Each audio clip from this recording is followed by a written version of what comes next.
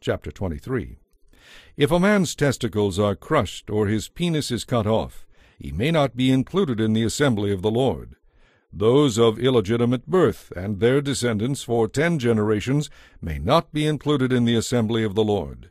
No Ammonites or Moabites or any of their descendants for 10 generations may be included in the assembly of the Lord. These nations did not welcome you with food and water when you came out of Egypt. Instead, they tried to hire Balaam, son of Beor, from Pethor in Aram-naharaim, to curse you. But the Lord your God would not listen to Balaam. He turned the intended curse into a blessing because the Lord your God loves you. You must never, as long as you live, try to help the Ammonites or the Moabites in any way. Do not detest the Edomites or the Egyptians, because the Edomites are your relatives, and you lived as foreigners among the Egyptians. The 3rd generation of Egyptians who came with you from Egypt may enter the assembly of the Lord. When you go to war against your enemies, stay away from everything impure. Any man who becomes ceremonially defiled because of a nocturnal emission must leave the camp and stay away all day. Toward evening he must bathe himself, and at sunset he may return to the camp.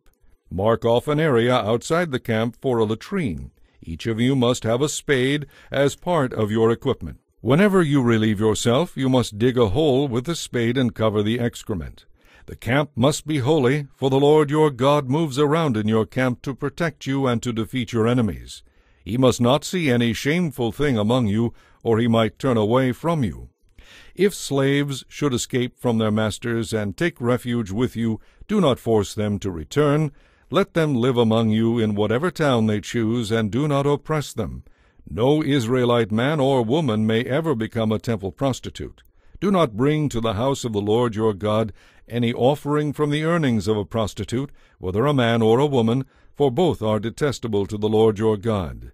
Do not charge interest on the loans you make to a fellow Israelite, whether it is money, food, or anything else that may be loaned with interest. You may charge interest to foreigners, but not to Israelites, so the Lord your God may bless you in everything you do in the land you are about to enter and occupy. When you make a vow to the Lord your God, be prompt in doing whatever you promised him. For the Lord your God demands that you promptly fulfill all your vows. If you don't, you will be guilty of sin. However, it is not a sin to refrain from making a vow. But once you have voluntarily made a vow, be careful to do as you have said, for you have made a vow to the Lord your God. You may eat your fill of grapes from your neighbor's vineyard, but do not take any away in a basket. And you may pluck a few heads of your neighbor's grain by hand, but you may not harvest it with a sickle.